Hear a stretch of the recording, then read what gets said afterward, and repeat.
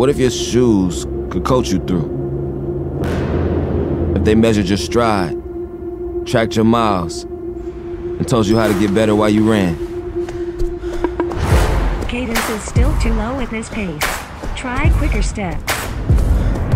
What if someone built a technical shoe with actual technology in it? Nice work.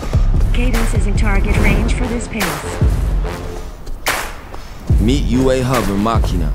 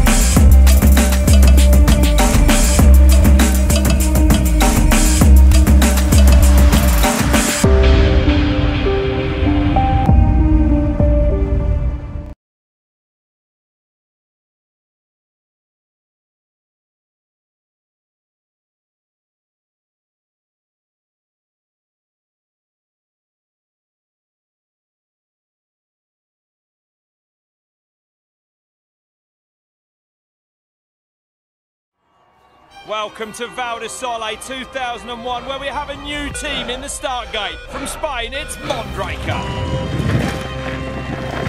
This petrol has an alloy frame, cutting-edge adjustable geometry, ridden to a World Cup win by Thomas Misser. The 2007 Kaiser, the bike chosen by double world champion Fabian Barral.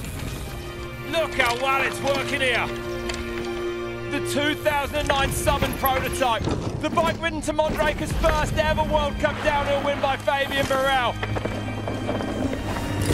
Marcus Peckel on the 2012 Summon Pro Team, the lightest bike on the circuit. This bike won at Fort William and Val d'Isère. Can it win here? Laurie Greenland on the new 2016 Summon World Cup Special Edition. Look at his control. This bike made history at taking first, second and third of the 2016 World Championships. Longer, slacker, forward geometry, full carbon. Oh, 4.5 seconds up. 2019 and Greenland is attacking here in Italy like only he can.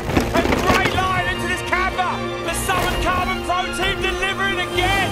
2.6 seconds up now on the World Champion. Are we witnessing a winning run? The bike has made history and can Laurie Greenland by taking his first